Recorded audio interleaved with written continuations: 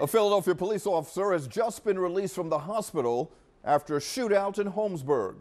Action News was there as a procession of officers left Jefferson Torresdale Hospital in the last hour. He was one of two officers shot and injured in yesterday's burst of violence. The second officer is already at home recovering.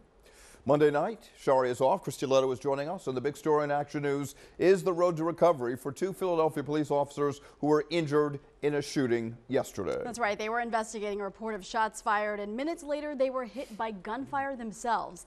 Action News reporter John Paul is live at Jefferson Torresdale Hospital in the far northeast with the very latest. John?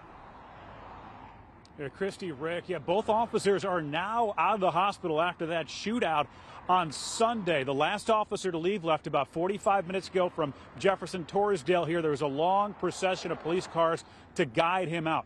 We have now learned this is the second time that he's been shot in the head while on duty. A procession of police cars exited Jefferson Torresdale Hospital in the Northeast today, carrying an officer who cheated death twice. Two officers were shot and wounded after a shootout in the city's Holmesburg section early Sunday morning. You can see officers responding to the area of Frankfurt and Welsh in this surveillance video we obtained today. Moments later, gunfire erupted. One bullet grazed an officer on the nose. The other officer was shot in the head. Both were rushed to the hospital. We've now learned the same officer was shot in the head while on duty a few years ago and recovered. We're told he was hit essentially in the same spot on Sunday. Both of them are heroes, but for someone to come back from a first shooting and then endure this, it takes its toll on them, though. Here's what we know. Police were responding to a call of shots fired near Copman and the Boulevard. Officers spotted a gray Dodge Ram pickup that matched the description of the shooter. Police say the driver sped off, sparking a short pursuit, and later rammed a patrol car. That's when investigators say the 40-year-old suspect opened fire on the officers. 4 officers returned fire, hitting the suspect. You can see his pickup riddled with bullets. He's in critical condition. And now both officers who were hit are home recovering. It's too often that this is happening.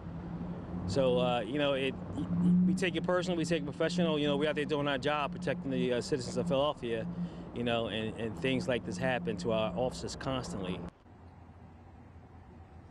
Now, police have not yet released those officers' names. There's a 48-hour wait period. That is standard procedure, so we should learn the names sometime tomorrow. We also do not yet have the name of the suspect who remains in the hospital.